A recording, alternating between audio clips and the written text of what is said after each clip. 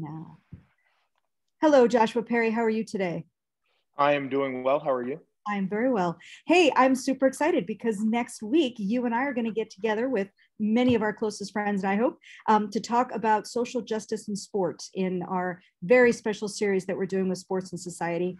This is something that you and I have been planning for several months, and I was hoping you could share with people why you think this is such an important topic to talk about now. Well, I think we kind of saw it this last year in 2020, the intersection of social justice and sports. And it's not something that's new. You know, we've seen it with athletes in the past. I listened to my dad, who's 66 this year, talk about, the impact of Jim Brown and Muhammad Ali and some of these athletes and using their voice during times of social change. And that's something that we saw. And I think it's really important to tap into the resources that we have access to have a real life conversation with some of the people who have firsthand familiarity with what's going on in the world and how they're able to use their platforms, their voices as athletes, and the privileges that are afforded to athletes in this society, especially when a lot of them have maybe their voices maybe carry a little bit more weight than politicians even, to be able to use that. And I think we've put together an extraordinary program that really offers us that insight, not only into the tactics that athletes are using, what it means to use their voice, the intersectionality that athletes experience, but also the way forward in this era to make sure that we're continuing to spark the change that we're seeking. You know, we called this the intersectionality of change, I think in part because we want people to see that intersection, but we want them to take more out of it. We want them to actually be able to do something. What do you hope that people get out of it? If they stay with us for all four of these sessions, what do you hope they leave with?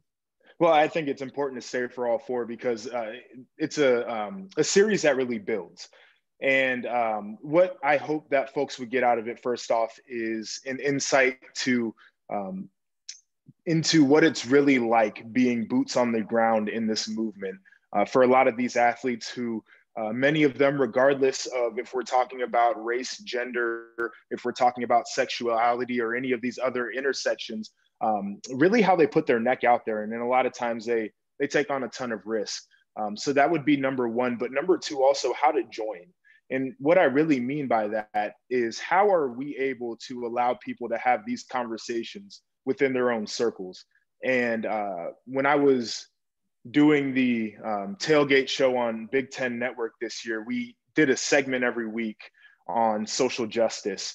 And one of the big points of emphasis for me, for our viewership, was who can take that conversation to their small town in Iowa and have that with people who maybe wouldn't be open to having those conversations. And I think that's where the real change comes.